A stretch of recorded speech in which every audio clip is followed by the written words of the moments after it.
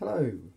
Today I found that this compass actually points the wrong direction, so we're going to try and make use of the electromagnetic effect to make it point the right way. If I show you my compass that I use all the time for orienteering, this one, it points north. North is this way, that direction in this house. If I turn the compass round, the needle points that way, whichever way I turn the compass.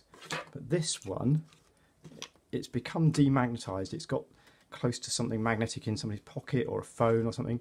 If I turn it round, it kind of vaguely points in one direction. It certainly doesn't point north. North was that way. If anything, it's pointing completely the opposite direction, and that's probably what's happened. It's become magnetized the wrong way. So I'm going to make use of electromagnetism to try and magnetize it the right way. So how would we make a magnet? If it wasn't magnetized at all, well, one way you can make a magnet is you take another magnet and you stroke it along the piece of metal in one direction. But this little piece of metal is sitting inside the compass housing. It's in a fluid. I can't actually get at the piece of metal. So we're going to have to use the other way of magnetizing something, which is to use an electromagnet.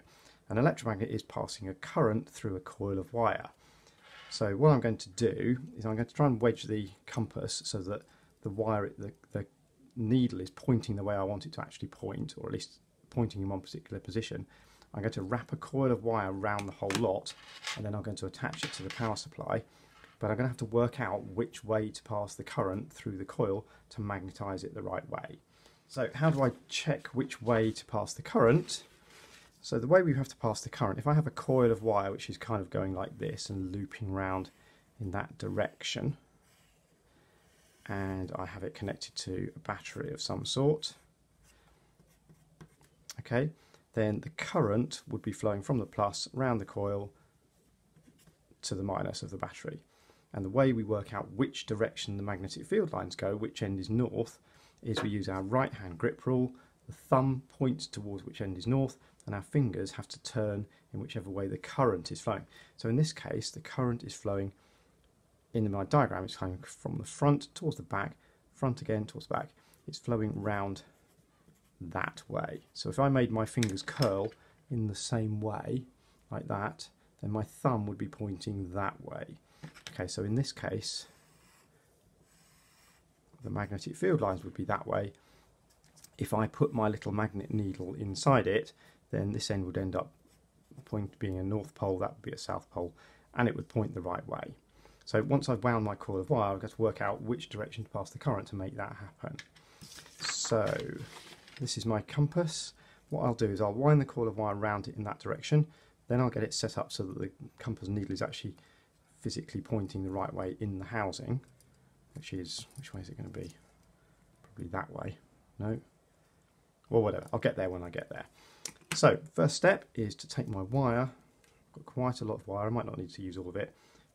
And I'm going to wind this around the compass. Okay, it's all got tangled up. There we go. Right. So let's wind some of my wire around the compass. I might not use the whole lot. If not, I'll have to cut a piece off. Right, let's get going. So I'll take a bit on the end so I can get connected. Then I'm going to wind the coil round, round, round. Okay, oops. Oh dear, let's get a better piece of wire. Okay, a bit more wire. I'm getting really tangled up on the bundle here. Okay, so I can get a bit more winding out of here. Because the more turns I have, the more the magnetic effect of the current will be, the stronger the electromagnet I'll make, and therefore the more likely I am to re-magnetize the compass needle properly. I'm going to cut the wire off there. Okay, that's a bit of a shame to cut it off. Okay, now I have to keep an eye on which end is which. Okay, and I'm going to strip the insulation off the end. Oops, excuse me, so that I can connect the wires to it. So that's taken the insulation off that end, and this is the insulation off this end. Okay, so I've got a coil of wire. What I want is I'm going to get it so that the needle is pointing, let's have it pointing that way. So the needle points that way. I want to make this end of the coil to be north. I know it's pointing the wrong way for the compass, but it doesn't really matter. So that end of the coil is going to be north. I've wound it pretty much exactly the same as my diagram. I've started at this end, the wire goes over the top and round the back, over the top, round the back, over the top, round the back, and it ends up this end. So if I set it up the same way as this, my fingers turn round the coil like that. If the current goes that way, then the north end of the coil will be that way and it will magnetise the red end of the needle to be north. So let's do that. So I need to connect this piece of wire to the red, which is the plus, okay, to match up with where I've connected it here. And I'm going to connect this end to the minus. Okay, and I've not switched on yet, but now I need to get it arranged on the desk so that the compass needle is actually pointing towards this end, which is going to be north. So if I get it like that, it's lined up, okay, lined up approximately north. So what I need to do now is switch on the current, and you'll notice the needle vibrate a bit, I think, because once it switches on, well, it's not quite pointed up. Okay, once it switches on, it's going to magnetise the needle. Let's go. There we go. So we can see something's happening there. Let's just switch off. Whoa!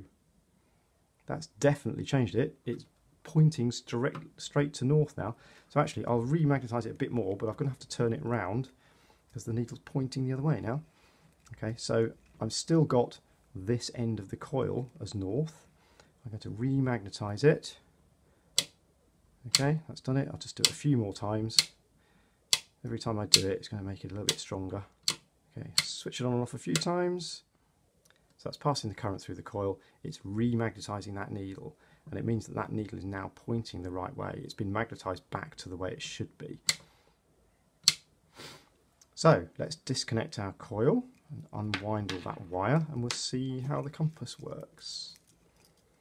Is it any better than it was?